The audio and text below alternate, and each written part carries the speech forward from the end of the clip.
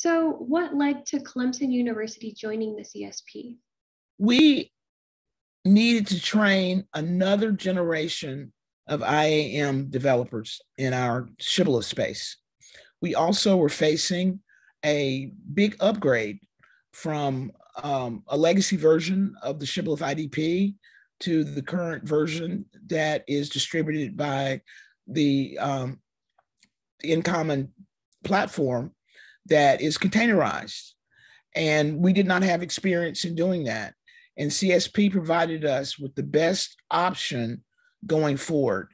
We could have chosen to bring in consultants, but we wanted to train our own group of practitioners in this space.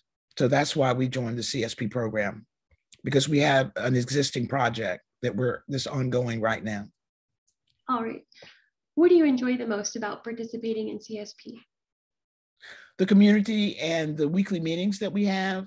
I've met people and they've become people more than just acquaintances. They've become my colleagues. And that's been very gratifying. All right. Anything else you want to say about CSP?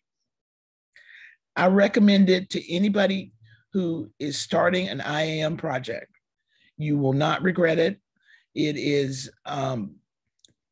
more economical than hiring consultants, although you can do both in the same vein, but it will truly train your staff in these principles and in the practice of operation.